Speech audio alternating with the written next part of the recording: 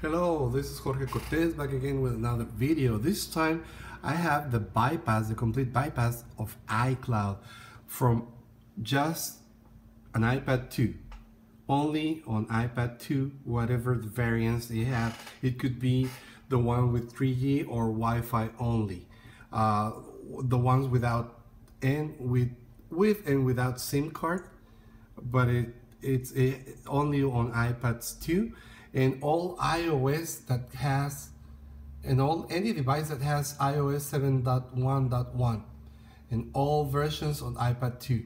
You go to this site, it's called mdmbypass-icloud.com. Don't get it confused. This is the one, and you will put your serial number here or the UDID number. How you can get it? Well, I'm going to tell you in a moment. You put the number here, you pay, and you download the tool that we have here for either Mac or Windows, whatever your platform is, 32 bits or 64 bits. In my case, I have on this old computer the 32-bit. You download it, and you will unzip it and get it on your desktop. You open it up and you connect your iCloud lock iPad. This is again an iPad 2. Here's my cable. It's connected to the computer.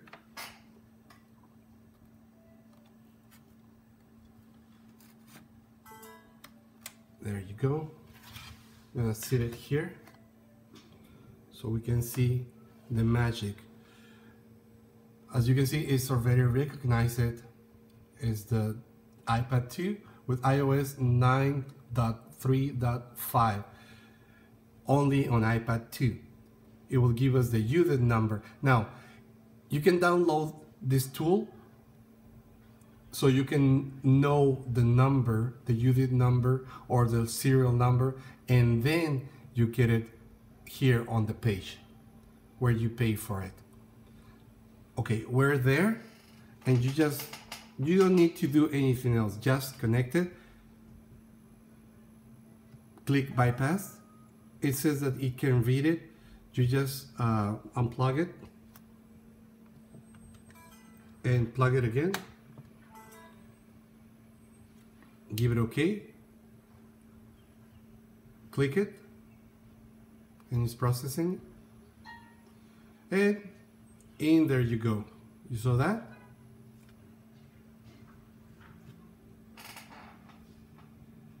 It's already done.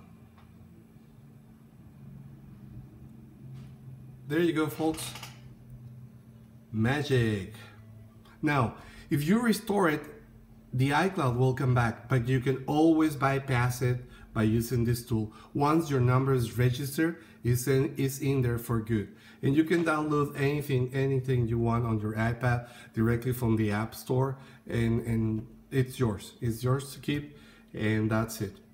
Okay, give it a thumbs up, subscribe, tell all your friends. Thank you.